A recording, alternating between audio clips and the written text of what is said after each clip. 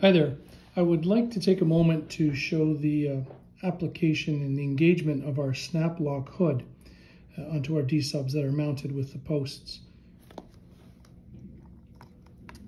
As you see, there should be designated posts that are either built into the connector or could be added on afterwards. Our SnapLock hood that has the retention springs.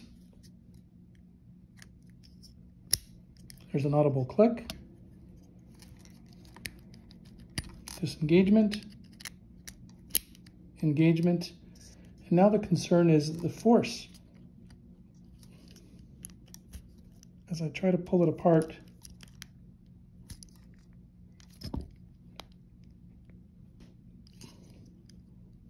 unless you engage the two side latches,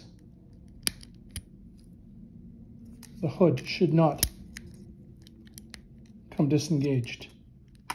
This is for shock and vibration and applications that require this feature.